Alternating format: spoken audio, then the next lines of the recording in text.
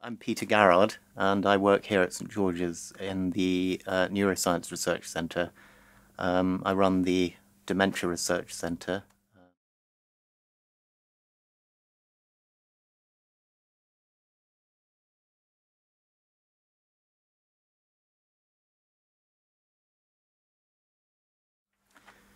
It's somewhat arbitrary, but we think of young onset dementia as being dementia that occurs within working age, where symptoms occur within working age, so under the age of 65. That's a somewhat arbitrary definition, and actually what the statistics show us demographically is that the incidence and prevalence of dementia is very low in this working age group, so less than 1% of the population. And then as people age, the incidence increases by about 5% per year, so that over the age of 90, it's estimated that around a quarter or maybe even a third of people meet criteria for dementia. But the importance of this is that it is a disease of aging, if you like. It's a disease for which aging is one of the major risk factors. So when we see a patient, or when anyone sees a patient, if in general practice somebody comes along with symptoms that are suggestive of cognitive failure, so memory impairment, language loss, behavior change, inability to navigate or use visual apparatus to perform the tasks of daily life. It's always quite regarded as a sort of low probability that they're going to have anything seriously wrong with them. Whereas in an older person, because the prior probability, to use the sort of Bayesian approach, is so high, those people will be, a diagnosis of dementia will be suspected much more often. So there's often a delay. And I think the most important biomarkers, if you like, to look out for at a clinical level are the characteristic symptom complexes, the characteristic symptom areas, and to realize that dementia doesn't always present with memory problems. It doesn't always present with forgetfulness. It can present with difficulty in navigation, difficulty with using visual information, so difficulty with reading, with driving, with navigating around the house. And this is quite frequently just dismissed as being a symptom of visual impairment, which it isn't. It's visual processing impairment. So that must always be taken seriously. And then there are language symptoms, changes in word finding ability, changes in ability to understand more complex words. And then there are these rather unusual sort of behavioral symptoms where people's personalities change from being compatible with leading a normal life in social and work environments with beginning to exhibit bizarre behaviors.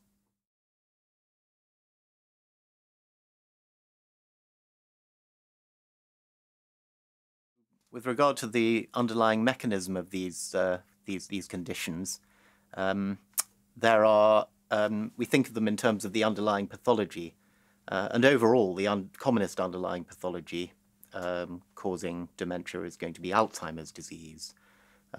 But overall, and in a younger onset population, those patients with the underlying pathology of Alzheimer's disease would account for maybe a third of the population. And of the remainder, a large percentage would probably be caused by premature vascular disease, and then perhaps an equally large percentage with non-Alzheimer neurodegenerative conditions. There's also in there that groups of patients with non-neurodegenerative conditions, inflammatory conditions, toxic conditions, alcoholism, all present in that age group with cognitive decline. But the non-Alzheimer neurodegenerative conditions fall into two sort of distinct subtypes.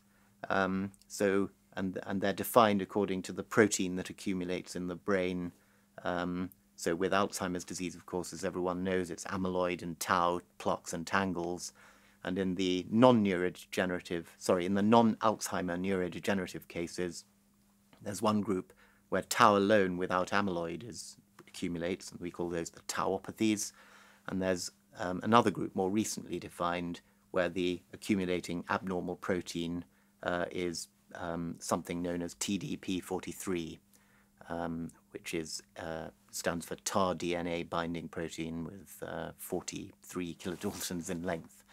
And tau and TDP43 both accumulate principally in frontal and temporal regions, so they're sort of front of brain neurodegenerative syndromes, whereas Alzheimer's is more posterior.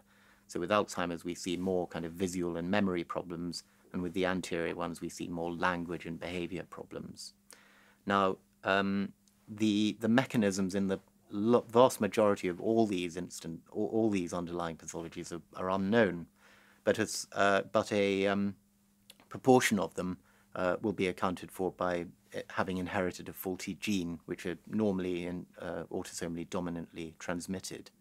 So those ones will be recognized because they will give a very reliable and good family history, both in their own generation and in their parents' generation, and possibly further back too. But those only account for about 5 to 10% probably of all the young onset dementias. Perhaps slightly more in the non-Alzheimer group, but by far the majority are sporadic, and the causes of sporadic neurodegenerative syndromes are totally unknown, and they are a source of intensive research across the world. And the first person who finds out a mechanism for sporadic Alzheimer's or tauopathy or TDP43 will become very famous indeed very quickly.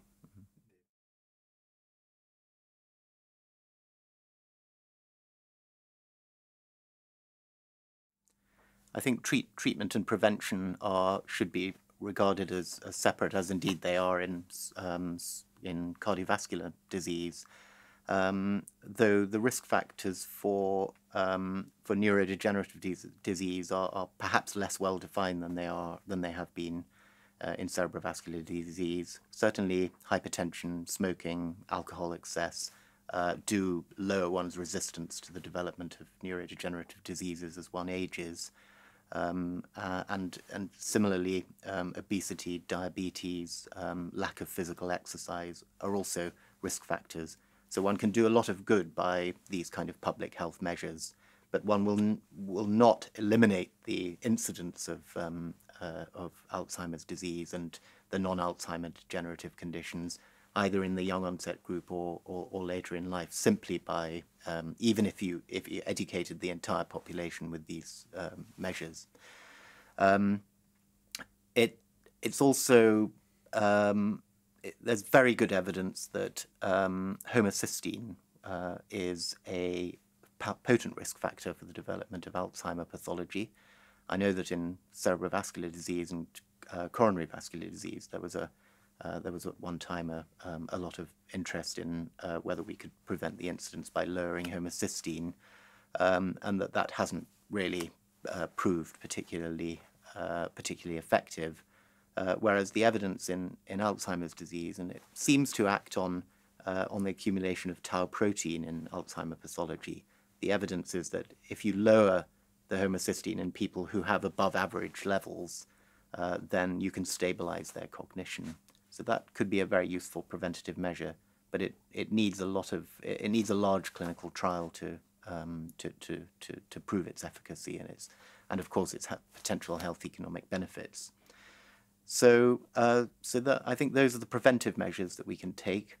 And with regard to treatment, there is no proven disease-modifying treatment for Alzheimer's disease.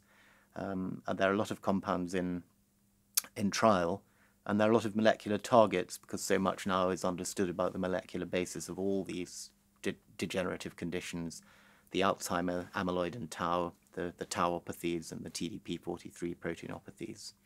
Now, the target in all the Alzheimer trials has been to remove the amyloid, which has been successful using immunological mechanisms, so immunization against amyloid. And that has been shown to remove the amyloid, but not improve cognition or stabilize cognition, suggesting that by the time you've got amyloid in the brain sufficient to give you a cognitive problem, then you've missed the boat already. So the idea now is to treat amyloid. If amyloid is going to be helpful, it's going to be used to treat people who are as early as possible in their career, if you like, their Alzheimer's career. So people with minimal or prodromal Alzheimer's disease, to see whether we can remove the tau and treat them in that way. And then remove the amyloid and stabilize the progression of the condition. And then there are new compounds coming along on stream for stopping the chemical change that makes normal tau into toxic tau. And those compounds are also being used not only in amyloid, not only in Alzheimer's disease, but also in the tauopathies. The TDP43 proteinopathies, as far as I know, there are no compounds in trial, but there are certainly molecular targets there that will probably lead to trials coming on stream in the next 5 years.